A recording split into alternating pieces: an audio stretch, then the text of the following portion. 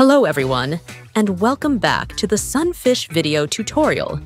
In today's video, we'll explain how to log into SunFish Mobile.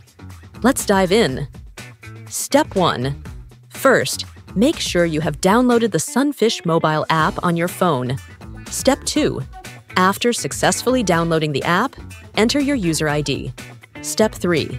Then, enter your account name or company account code. Step 4. Next, enter your password. Don't forget to check the Remember Me box to save your login credentials in SunFish Mobile. Step 5. You can also change your language preference by clicking the button at the top right corner. Step 6.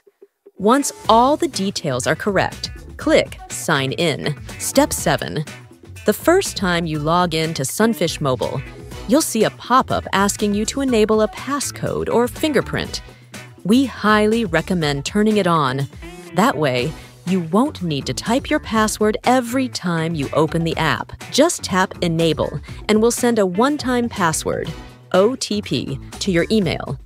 Enter the OTP, hit Verify, then set your passcode. That's it! You're all set with a faster and more secure way to access SunFish Mobile.